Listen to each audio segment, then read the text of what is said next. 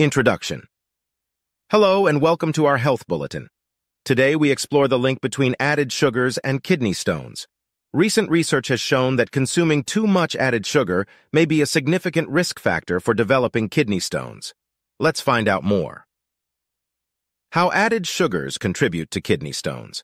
When you consume added sugars, your body produces more insulin, which can lead to an increase in calcium excretion in your urine. This excess calcium can combine with other substances in your urine to form kidney stones. In addition to calcium, other substances like oxalate and uric acid can also contribute to the formation of kidney stones. Sugary drinks and kidney stones. Unfortunately, many of the foods and drinks that are high in added sugars also contain these substances. For example, soda and other sugary drinks are not only high in added sugars, but they also contain phosphoric acid, which can increase the excretion of calcium in your urine and contribute to the formation of kidney stones. The importance of drinking water. To reduce your risk of developing kidney stones, it's important to limit your sugar intake. Instead, drink plenty of water to help flush out any excess calcium or other substances in your urine.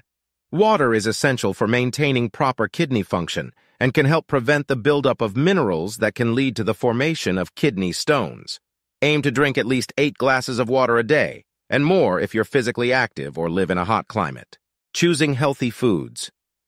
You can also make healthier food choices by opting for whole foods like fruits, vegetables, and lean proteins instead of sugary snacks and processed foods. Fruits and vegetables are rich in vitamins, minerals, and antioxidants that can help protect your kidneys and reduce your risk of developing kidney stones. And lean proteins like chicken, fish, and tofu are a great alternative to red meat, which is high in purines that can contribute to the formation of uric acid stones. The role of exercise. Regular exercise can also help reduce your risk of developing kidney stones by improving your overall health and reducing inflammation in your body. Exercise can help regulate your blood sugar levels and reduce insulin resistance, which can lower your risk of developing metabolic disorders like diabetes that are associated with an increased risk of kidney stones.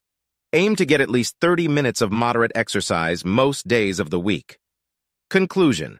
And there you have it, the link between added sugars and kidney stones. By making simple changes to your diet and lifestyle, you can reduce your sugar intake and prevent the development of kidney stones. Start today and take control of your health.